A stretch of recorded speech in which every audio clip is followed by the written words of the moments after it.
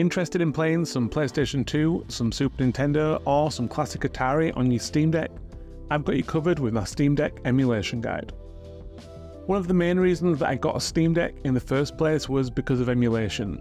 If you follow my channel, you'll know that I'm a big mark for retro games, and if you don't, then now's as good a time as any to click that subscribe button and help support it, as there's tons of stuff on there to help you get the most out of your Steam Deck.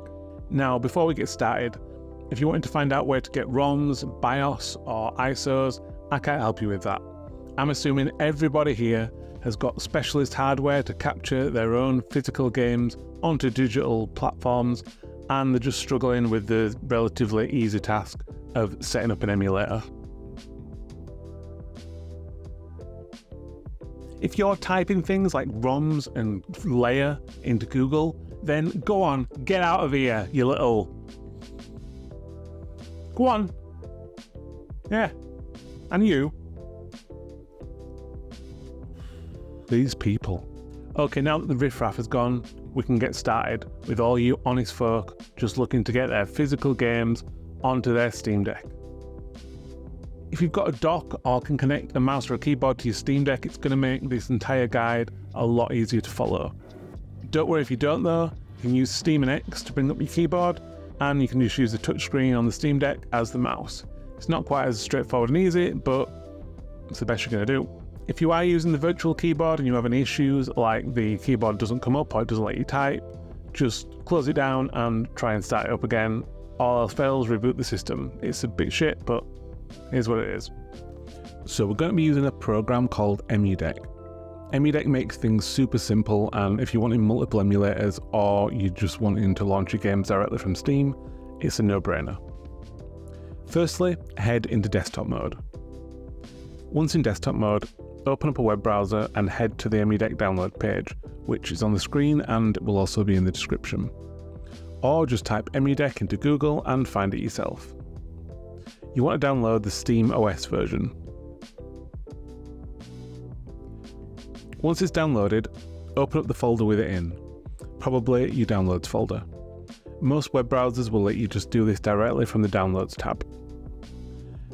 Drag the newly downloaded file onto your desktop and then double click it to run it. Click continue if this prompt pops up.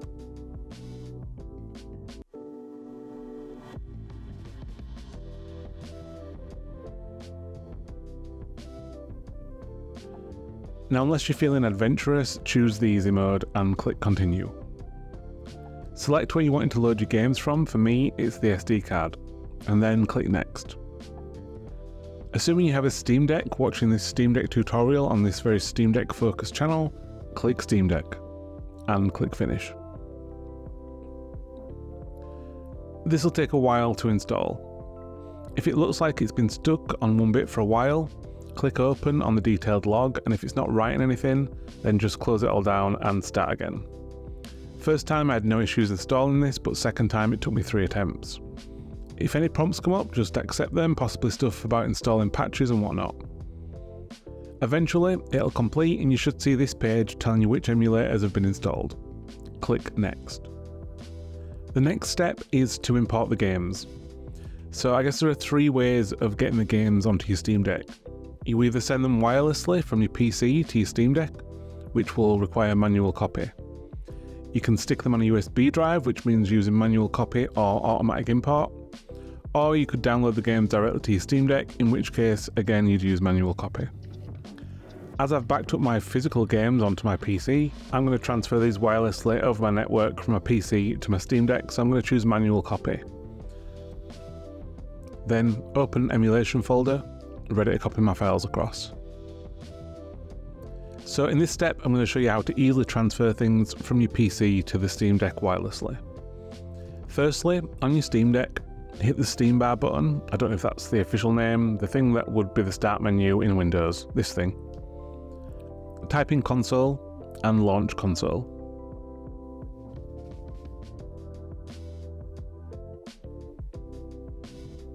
First, we're going to need to get a password to be able to set up stuff. So type in the command PASSWD. Create a password and then re-enter it.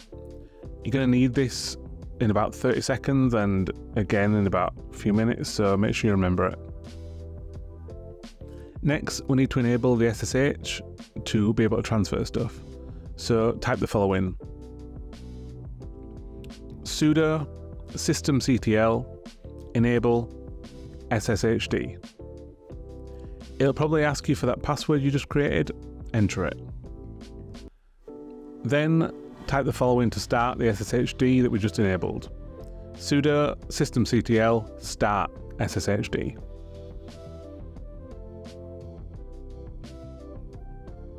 The last thing we need to do on the Steam Deck for this is obtain your IP address.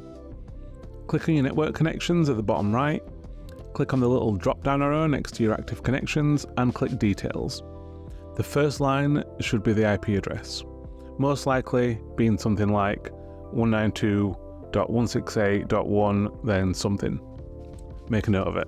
Now head over to your PC and open up a web browser and head to this address to download Filezilla. Follow the on-screen prompts for the installation and be sure to click no when it tries to force some other software on you like AVG antivirus. Once it's installed, launch it and enter the Steam Deck IP address in the bar at the top that you just got.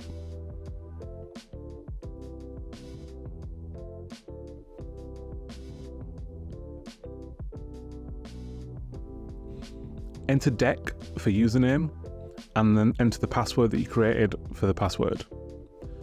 Then put port 22 for the port. Make sure your Steam Deck hasn't gone into sleep mode or something and is still in desktop mode, and then click connect. If you've never used Filezilla before, the left hand side of the files and folders are your Windows PC and the right hand side are the files and folders of your Steam Deck. On the right hand side, we need to find the ROMs and BIOS folders that the Emudeck should have created.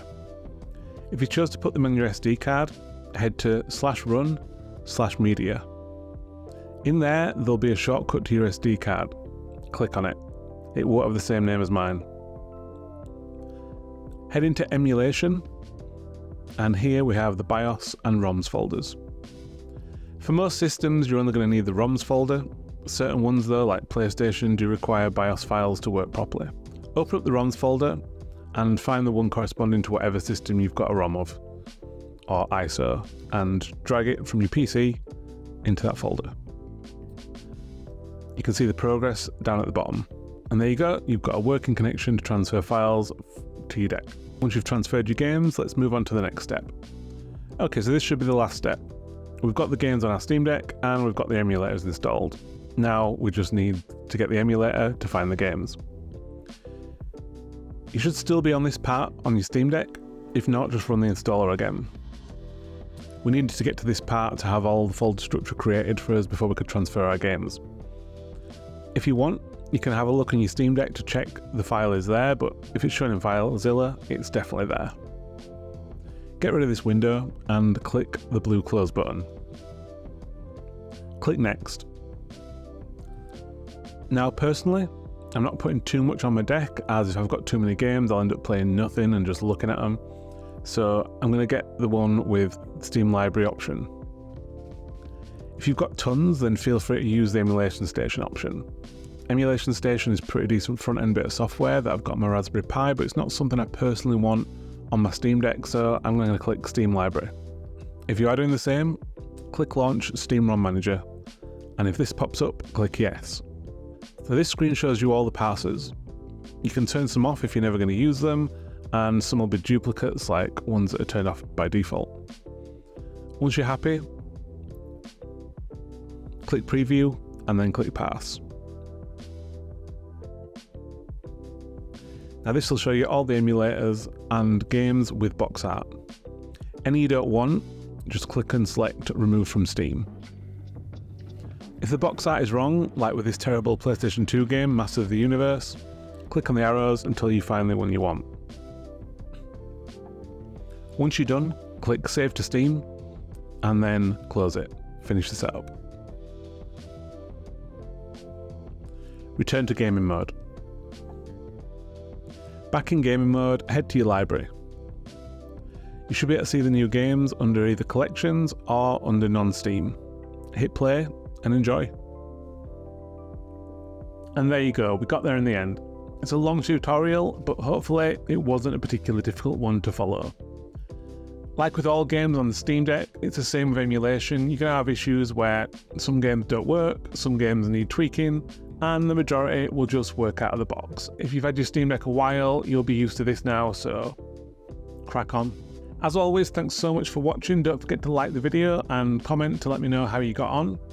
Please subscribe to the channel to get more of my content and help my channel grow and help support it. And hopefully, I'll catch you next time.